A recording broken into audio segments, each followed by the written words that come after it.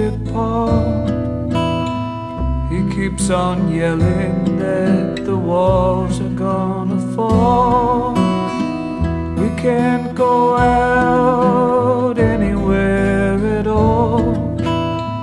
He scares the children at the shopping mall. That's my friend Apocalyptic Paul, throwing small potatoes against the city hall. He's a one-man picket line on strike against time. Wherever he may go, I've gotta make it rhyme.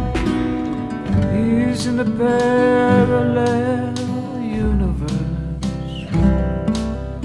Wearing his shoes is a sacrifice. I held a union between the supermarket aisles. Paul said, "That's right, baby. Baby, you got the goods."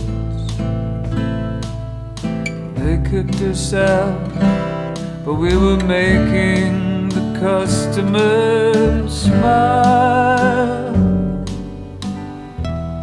That's my friend Apocalyptic Paul. He's upright and he's handsome. He's good and he is tall. He wears a smile, a sackcloth and a shawl. He works well with his hands, and he loves playing ball. And I'm a tired fish in a firmament sky, tired of the echoes and the questions asking why. And everything's together in the gumbo of my mind. Folklore and laundry, legacy and frisbee, the clatter and the chatter, the headlines of the Times.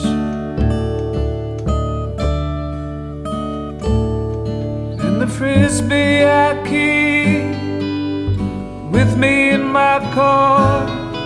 And we stop at the beach, we run along the shore, and with a flick of the wrist, we make that disc fly, and it flies through the sky, and it touches down light in your hands. La-da-dee-da-da, la-da-dee-da-da, la-da-dee-da-da, la-da-dee-da-da. That's my friend Apocalyptic Paul. He keeps on yelling that the walls are